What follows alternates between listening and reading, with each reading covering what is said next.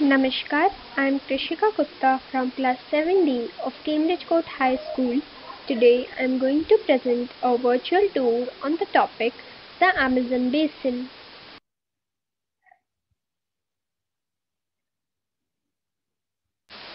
So first the Amazon Basin. This is a map of the Amazon Basin.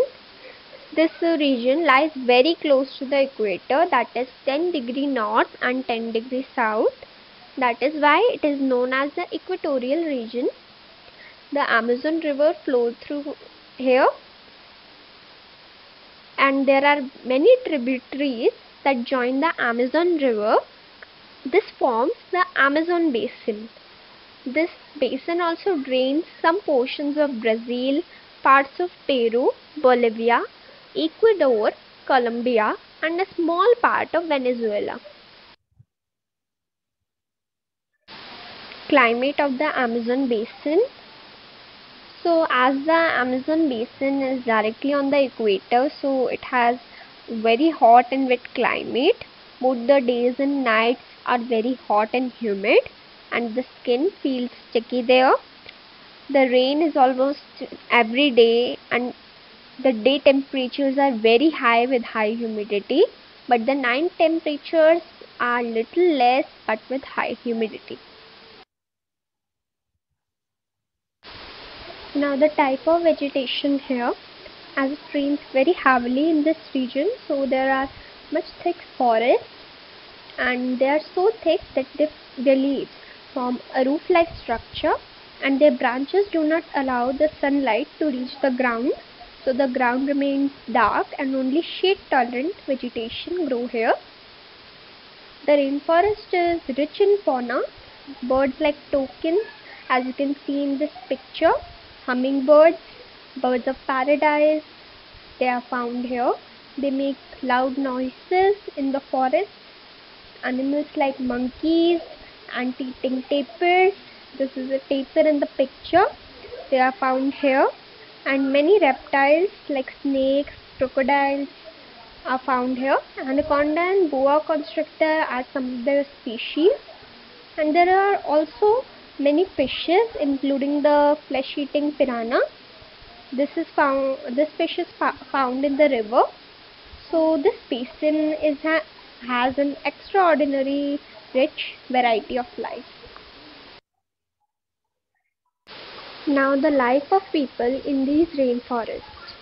The people grow their food in small areas after clearing some trees in the forest. The men hunt and fish along the river, and women take care of the crops. They mainly grow tapioca, pineapple, and sweet potato. As hunting and fishing are uncertain, so the women are the ones who keep their families alive by feeding them. They practice slash and burn agriculture. Their staple food is manioc, that is also known as cassava. It grows under the ground like potato. They also eat queen ants and egg sacs. Cash crops like coffee, maize, and cocoa are also grown here. The rainforest provides them a lot of wood for the houses. So some families live in thatched houses shaped like beehives, and there are other large apartment like houses called maloka with steep slanting roofs. Development activities in this region. The life of the people of the Amazon basin is slowly changing. In the older days, the forest could only be reached by navigating through the river, but in 1970, the Trans-Amazon Highway made all parts of the rainforest accessible. Aircrafts and helicopters are also used for reaching various places, and the indigenous population, it was pushed out from the area and forced to settle in new areas. There also they continue to practice their distinctive way of farming, the slash and burn way. The development activities are leading to gradual destruction the biologically diverse rainforests, and it is estimated that a large part of the rainforest had been disappearing annually in the Amazon basin. The topsoil is washed away as it rains, and the lush green forest turns into a barren landscape. Thank you.